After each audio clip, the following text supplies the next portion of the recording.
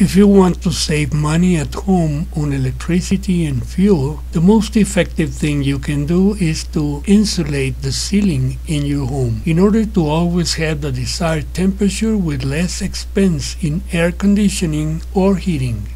To insulate the ceiling, it is convenient to use extruded polystyrene sheets instead of thermal insulators that set at the installation site, since while drying, they release extremely toxic and even carcinogenic vapors. The extruded polystyrene square sheets can be half an inch thick and 1 meter per side.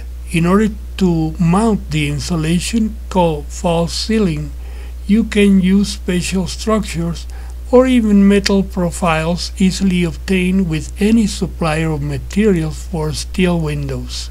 An angular type material is required for fastening our false ceiling to the walls.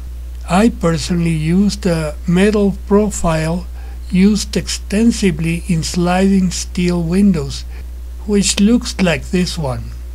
After fastening the angular metal profile to opposite walls and some 15 centimeters from the room's ceiling, you need to place a 1 3/4 inch by 3/4 inch metal profile sections of a suitable length.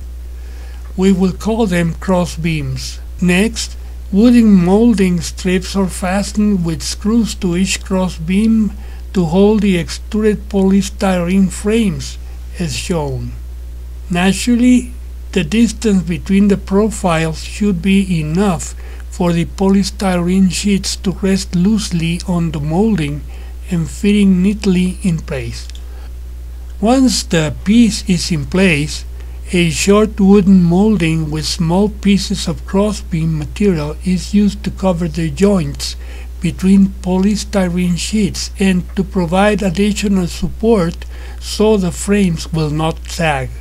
Keep working until you reach the end of the room, where smaller polystyrene pieces are used to suit the available space. That completes the false ceiling. The simplest part is to insulate the window glasses by using polybubble material of the type used for packing delicate objects. Apply a thin film of water to the glass and stick the polybubble material with the flat side against the glass on the inner side of the glass. The metallic part of the windows can be covered with coroplast, a kind of corrugated cardboard made with plastic material. To insulate the door frames, a special adhesive tape is required.